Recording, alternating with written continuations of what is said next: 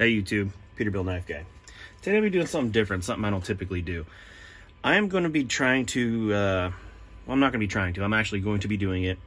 I want to do an open tag of what's your, let's say 3 knives.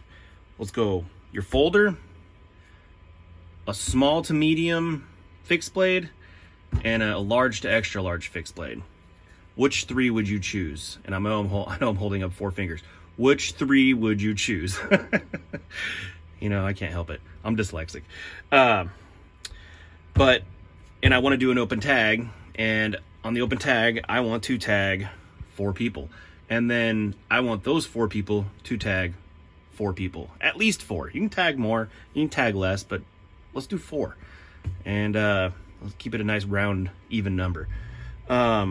The first person I want to tag is What's the Point EDC. Put his information here. Then the Sog Grunt. Tristan Barnett, whose channel's back. He was in YouTube jail, but now he's back. So that. And Singing Toad.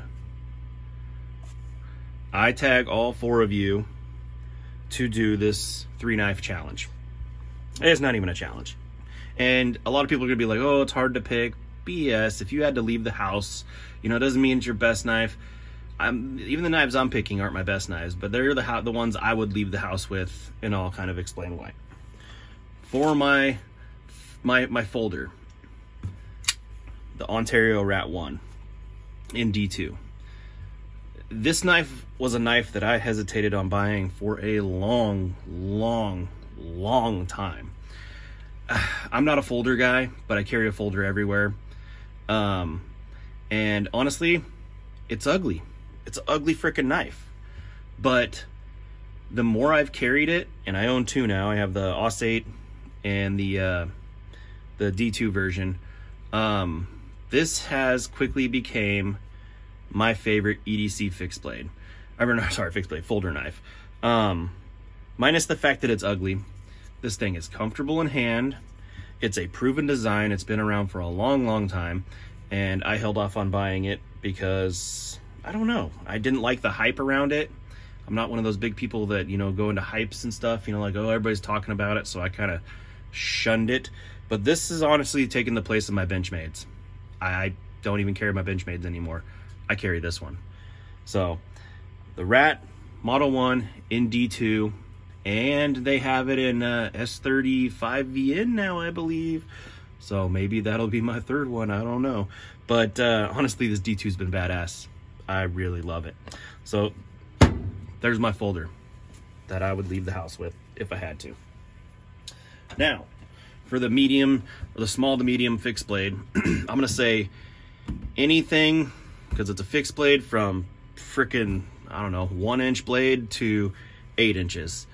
And that's what I'm gonna do it as. So anywhere from 8 inches down is I'm gonna call it a small to medium a fixed blade, because I like big knives. So even a 7.5-inch knife, you know, it's big, but it's not a big knife. So anyways, if anybody watches my channel, you probably think you know what's coming next, but you'll be wrong. It happens to be this guy, the Tops Longhorn Bowie. This has quickly become one of my favorite frickin' knives. I know in multiple videos I've talked about how much I love the Benchmade Arvensis. I think it's Arvensis, or Damas. Yeah, no, Arvensis. The Benchmade 119 fixed blade is a badass knife, and it is held #1 in my books for a long time. But this guy right here, something about it, its looks, its functionality, its comfort, its ease of use, has just become #1 in my book. And I'll tell you what, if I have to leave the house with a medium to, you know, small to medium fixed blade, this one's definitely it. It seems like a much bigger knife than it is, but because it's a lot of handle. But on blade length, we're only looking at 7 inches to the G10 here. So anyways, folder, medium fixed blade, medium in my book. Now, for my large knife. This one might shock somebody too. Probably not, but also yes. I'm a huge fan of, for extra large knife, which is, or just a large to extra large, you know, 8 inches and up, is my SE, what is it? The SE Junglist. Badass knife. I freaking love it. But I think if I had to choose one, I would probably pick this guy right here.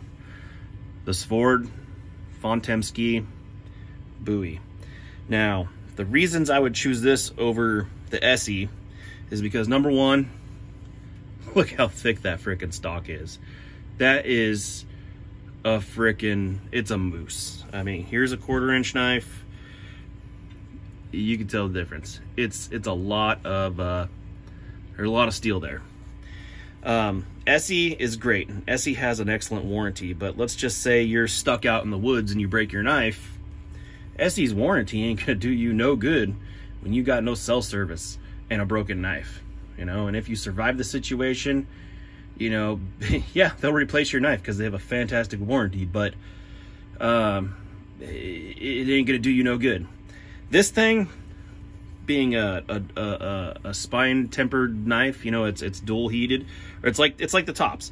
It's a dual heat treat. The blade down here is harder than the spine. They flame temp, or flame, what do they call it? Flame back it? I can't remember, but you can tell, and they do it around the handle too.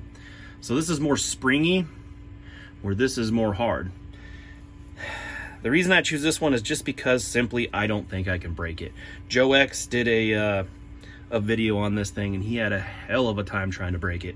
And he did it because Joe X can break. I am convinced if you give Joe X a freaking a ball bearing and a rubber mallet, he'll break the bearing for sure. Which is awesome. I love watching his stuff. But yeah, so these are my 3.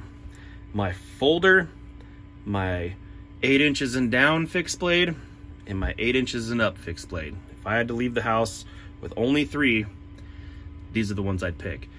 Everybody I tagged, let's see some videos. Tag some more people. Get this going. Thanks for watching.